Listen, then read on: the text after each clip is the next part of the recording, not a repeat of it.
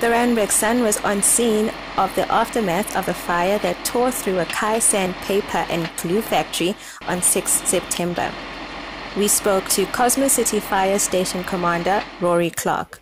These firefighters have been working on shifts. What we've had is, because we've also had a major fire in town, they work longer than normal, but we've had a day shift yesterday that came out. The first night shift came out at about 5:30, 6 o'clock, and then they changed later in the morning to the day shift. They worked until about 7, and then we brought in the night shift. The night shift then took to relieve teams during the night, and now at 7 o'clock we brought in a new shift again. The shifts have changed, so it's fresh guys that have been brought in, and they've just arrived now at 7:30, between 7:30 and 8. And there's additional vehicles now coming through at about 9, 10 o'clock. We had an expansion of heat over here. You can see there's no roof anymore. Yeah. So we actually chopped this piece of door over here to gain access. So we got hoses in here for both sides, left and right.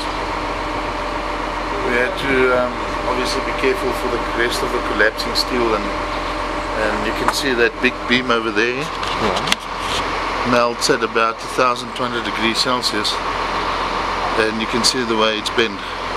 So you can just imagine the extent of heat that was in here. There's a tremendous amount of structural damage. First of all, the whole roof has collapsed. By the roof collapsing, it's also pulled the walls in. The walls are very unstable at the moment. Until we can actually say that it's safe to go inside, we can't tell how much structural damage is inside the building. But this building is severely damaged at this stage. What happens is we call it kind of hotspots now.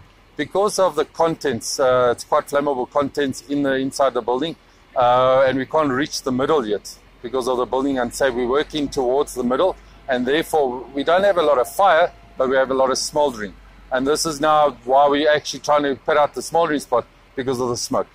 We're trying to prepare, get rid of the smoke and actually then make it safe to work for the inside. At the moment, it's still under investigation. The insurance companies have been here already to appoint forensic guys to investigate. We've had our fire investigators here as well. It's still unsafe to go into the main part of the building, so therefore we cannot establish the cause at the moment, but it's ongoing investigation. You can see. You will notice as well that the paper has got a bit of like a plastic and a film layer on it as well. That's what's making it so difficult as well. Yeah. I think first of all, as the people didn't realize, the community didn't realize this fire is going to take so long to put out because of its contents, etc., and the structures collapsed. And when they realized that we've actually been here for so long, there's been an overwhelming response. First of all, the response for refreshments, water, things like that, and now we're having community respond and bringing us food, the refreshments to rehydrate, etc., and that's been an overwhelming response from the community.